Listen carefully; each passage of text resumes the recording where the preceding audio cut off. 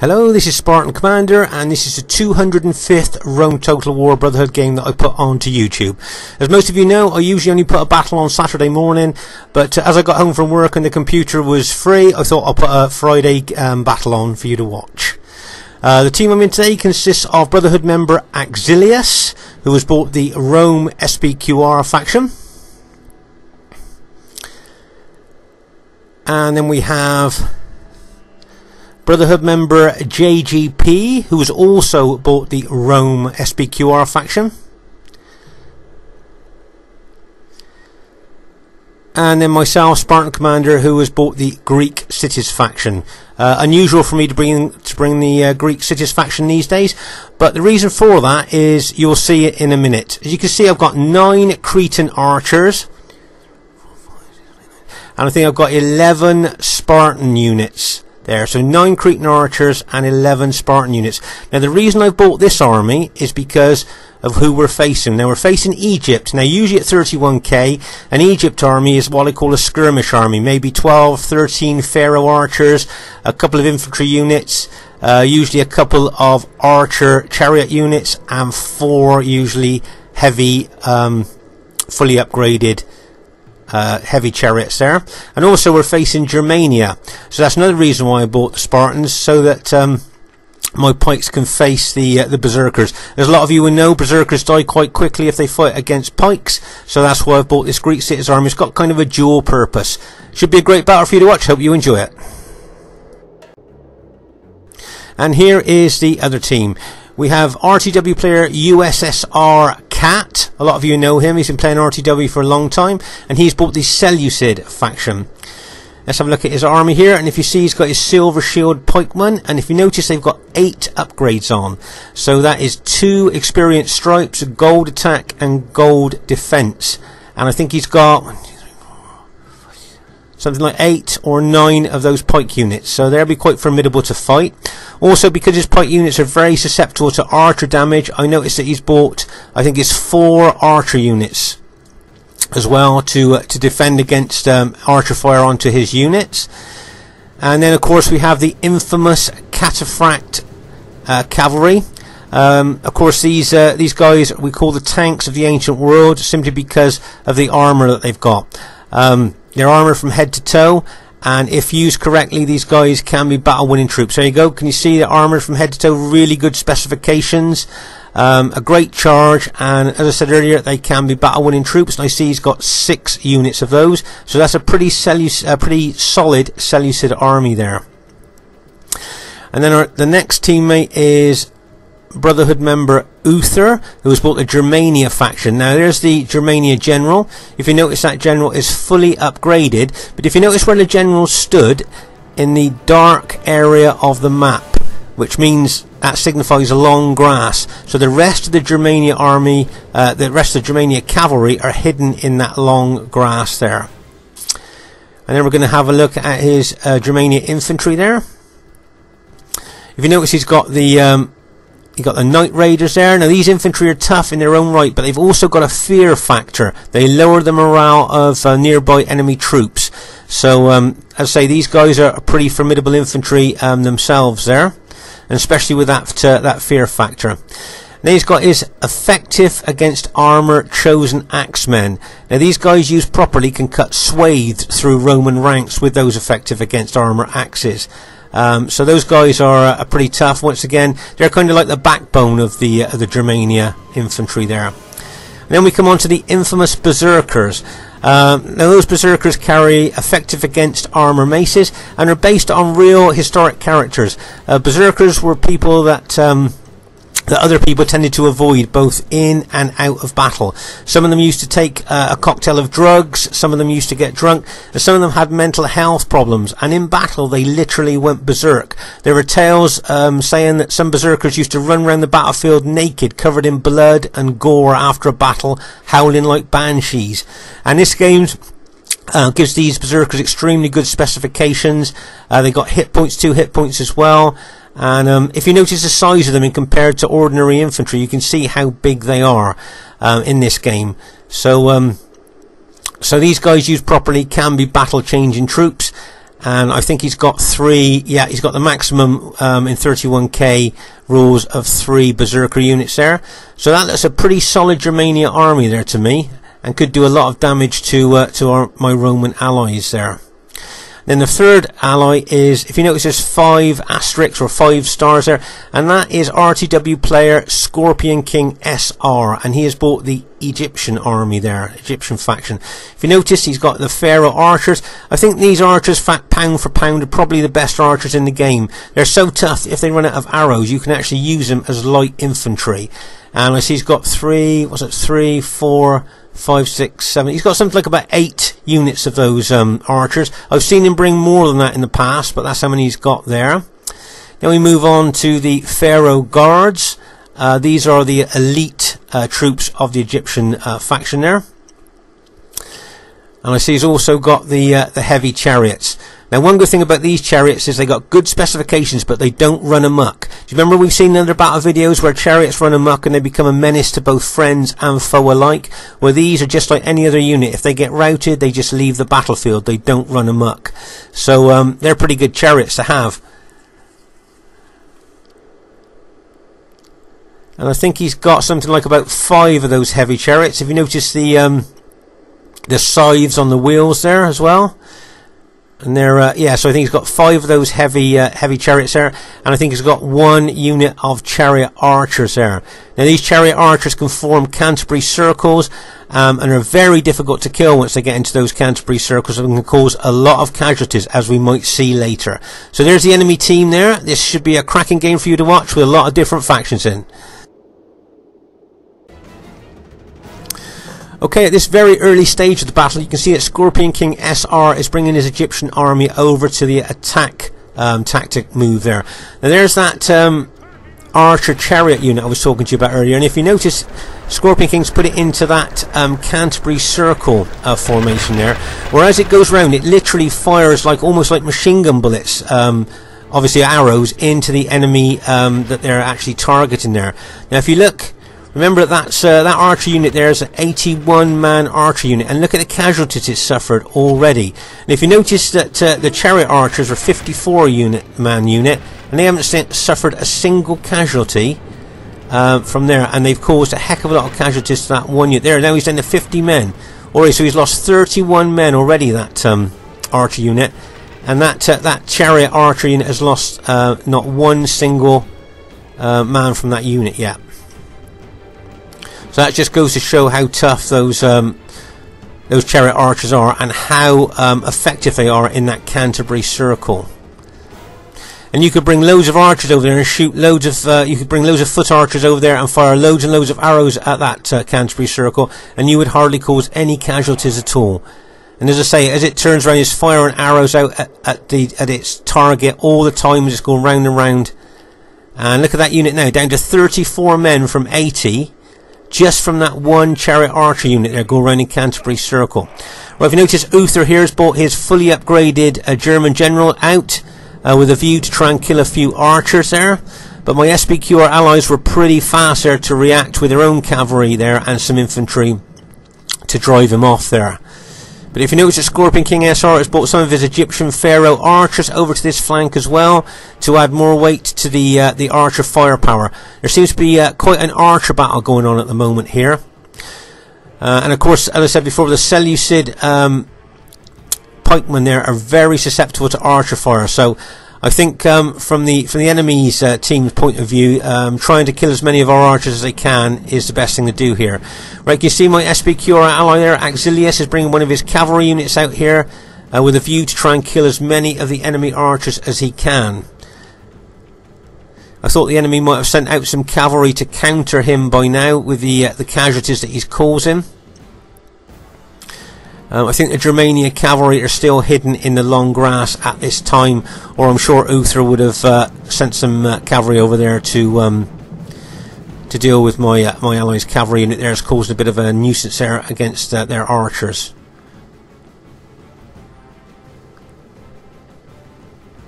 Let's see, there's a heck of a lot of archers in this game. Okay, there's Uther's cavalry. I should pause the game for a second. My guess is that that's probably Gothic cavalry. Yeah, Gothic cavalry, very underestimated cavalry, Gothic cavalry. Their specifications are very good. And I think Uther hiding them in the long grass was a nice tactical move there. Those cavalry will be fresh. He was probably hoping to hold them in the long grass a bit longer, but seeing the danger to the archers from the SBQR cavalry, he probably decided to bring his Germania cavalry out there to help a little bit.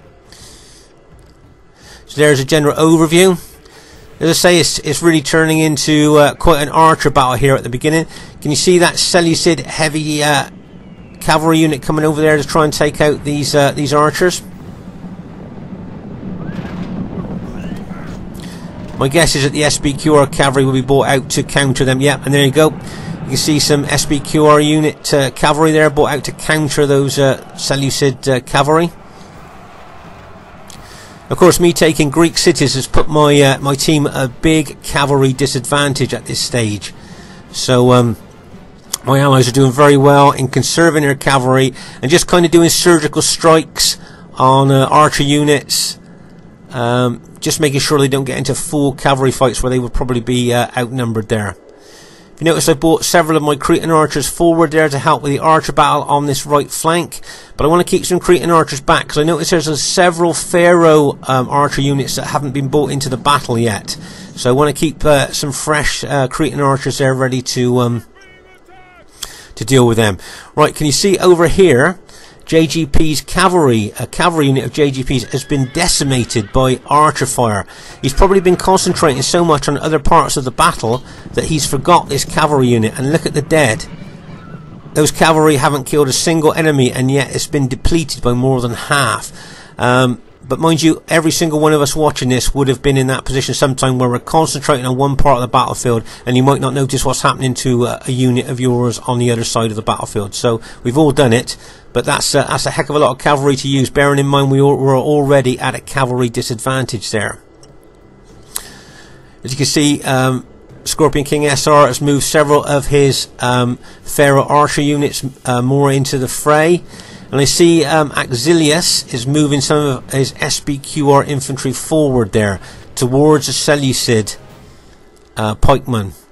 But of course he will be aware that the Germania infantry are stood just behind those pikemen, and he'll be very aware that those berserker units with the axemen and those night raiders plus a cavalry charge could possibly rout his whole army. So he will be very aware of that. He's probably moved forward trying to draw the enemy forward towards his own infantry.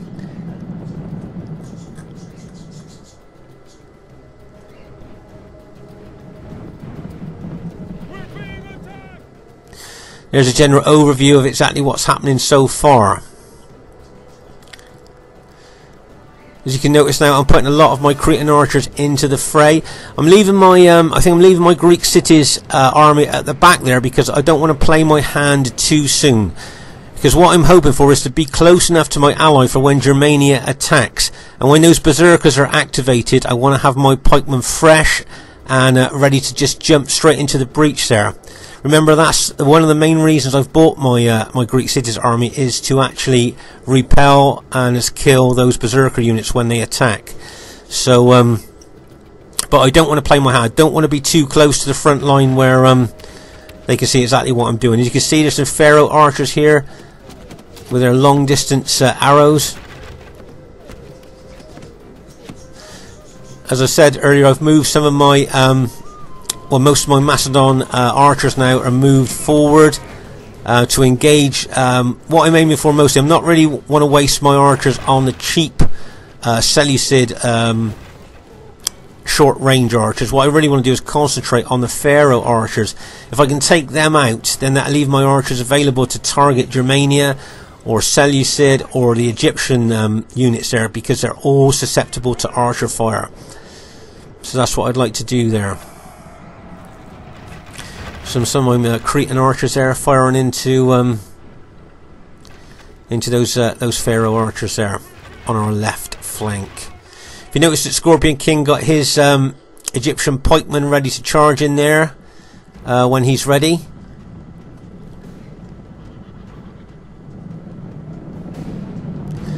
And I've noticed that the Germania general Uther is bringing his Germania army infantry slowly round to to getting close to my my allies' Roman infantry there. Here's another close-up of my my Cretan archers firing into the Pharaoh archers there. As I say, I'm hoping that those Cretan archers can kind of neutralise the Pharaoh archers a little bit there. I was expecting more Pharaoh archers than what Scorpion King has bought, so I just hope that they're doing a job that I want them to. Right, let's just pause the game for a second to take stock of exactly what's happening. As you can see, the Germania and Seleucid army here are in front of Exilius's army, or the Germania cavalry are, but the Germania infantry with the berserkers, the night raiders and the effective against armour chosen axemen have moved slightly round to the right here. Now it wouldn't surprise me if all of the enemy teams started to attack my Roman allies here, bearing in mind my Greek cities army is a bit at the back. But as I said, I think when I played this game, I think I wanted to keep my Greek cities army away from the front line there, so that as I say, I'm not going to be kind of, they won't know exactly what I'm going to do there. So hopefully if they attack my ally, I will be able to move over there fast enough to actually help. As I say, it wouldn't surprise me if they attacked all in one group. Right, I can see the Germania infantry, the Seleucid infantry and the Egyptian infantry all moving in onto Exilius's SBQR infantry there. Right, let's just pause the game for a second. If you look at the Germania army, can you see those banners are flashing on and off? Now what's actually happened there, Uther has now activated those berserker units. So those berserker units are now running forward with their effective against armour maces and those 2 hit points. And those and their massive attack is going to cause a lot of problems for my SBQR ally here.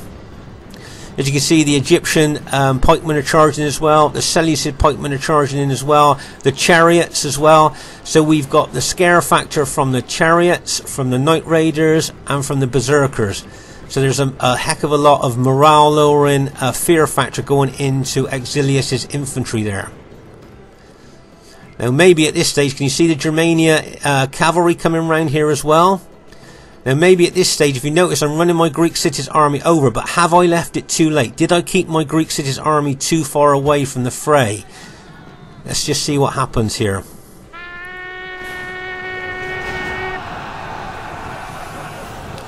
Right, you can see that the enemy are really aggressively attacking Exilius's SBQR units there. What they're trying to do is rout his army completely. That's what they're hoping to do there, is rout his army completely and then move on to JGP's SBQR army and then just try and isolate my Greek cities if they could. But if you notice, I'm running my Greek cities army over as fast as I can now to help Exilius.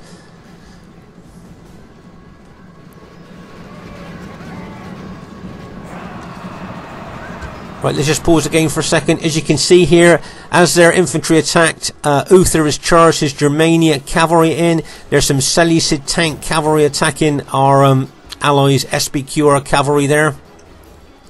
So what they'd love to do is win the cavalry battle so they could get in behind us with their cavalry. There's chariots coming in behind as well. Now can you see that those Seleucid pikemen? What he'd like to do is probably take those units in behind my Greek cities units and attack them from the rear. As you can see, all the Germania infantry are attacking at the front, as well as the a lot of the Egyptian pikemen all moving in. As I say, there's Egyptian chariots in behind us as well. At this stage of the battle, things are not looking very good for our team. I can see a lot of my allies' SBQR Rome units starting to rout. Now, if you notice, I'm taking my infantry forward. I've got their pikes down, and what I'm going to do is halt them. I think I've halted them there. So as the enemy attacks my forward units, their pikes will be down. Now remember, there's a close-up of the fighting there. Remember, those Spartan units of mine have got 2 hit points, as well as having very good specifications on top of it. There's a bit of a close-in of the fighting going on there.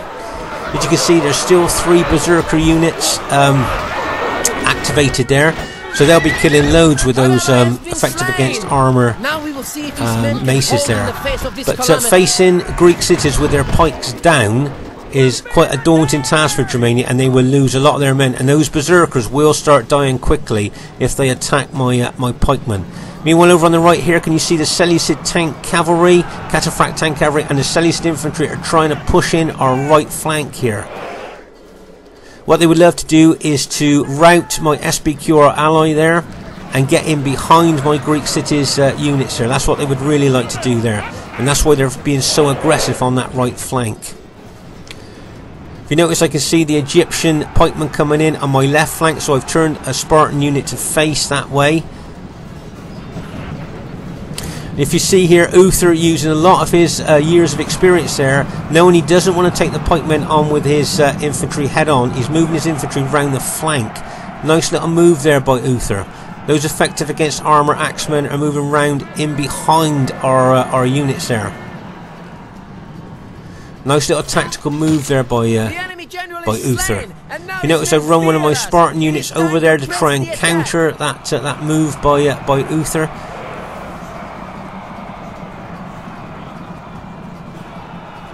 There's a lot of, as I said, Seleucid pikemen and cavalry there. Okay, so what I've decided to do now is move my Spartans forward in a group. Right, I'm just going to pause the game here to take stock of exactly what's happening. If you notice there, my remember that my allies are the purple SBQR Rome units there, and the enemy are the Egyptians, the Seleucid, and Germania. So if you notice, I'm moving my Greek cities unit in a tight formation forward. At this time in the battle, I don't want to start splitting my army up and moving units here there. I want to keep them in a tight group moving forward, being aggressive with those Greek cities, making the most of those attacking specifications that those Spartans have got. So I'm going to keep moving forward towards the main threat, which is those Seleucid pikemen. So what I'm going to keep doing is moving towards those in a tight formation with my Spartan units there. I notice that my allies, Rome SBQR units, are trying to keep the enemy away from my flanks and rear there. Nice support by my SBQR allies there. But as I say, if these Germania infantry and Seleucid forces break through here on the right flank, they could then get in behind my Spartans, and that could make a difference in the battle. Right, let's just carry on with the battle there. And as I said, you can see me move my Spartans forward in a very aggressive attacking formation there. As I say, I don't want to start splitting my army. I don't want to start moving units off to one side or the other. I want to keep them in a tight formation, keeping the forward units moving forward. But if necessary, the rear units I'll turn to face rear if any of the enemy start to attack. As you can see, there's Germania effective against armour axemen coming in behind my Spartans there. And also there's some Seleucid Cataphract tank cavalry there as well. But as I say, the main threat to our team at the moment is the long pikes of those Seleucid pikemen there. So that's why I'm moving forward in a very aggressive way with my own pikemen there, trying to take out those Seleucid pikemen. Okay, the Cataphract cavalry are in behind me now, and they're starting to try and kill one of my SBQR allies infantry units that are in behind me as well there. As I said, with this Spartan unit there, I just want to keep a tight, close formation moving forward there all the time, being extremely aggressive with my forward units going into those Seleucid pikemen, but also turning some of my units to face the threat from these Germania effective against armour infantry. Right, can you see here, Uther's bringing in 3 more effective against armour Germania units round to my left flank. Actually, he's got in behind my units there, but my SBQR allies there has got some units in to help counter that attack. Right, I see, now those Cataphract heavy cavalry there, if they charge in, that could be the tipping point. That could be a pivotal part of the battle, because the charge bonus that they're putting in into my tired Spartans could spark a mass rout. That's why he's tried this. He's tried a mass rout attack there with his cavalry, knowing that my Spartans would be tired. But remember that the Spartans' morale is excellent, so to rout the Spartans takes a lot of doing. And if you notice there, a lot of those Seleucid, well, I think all those Seleucid cavalry basically have now been routed.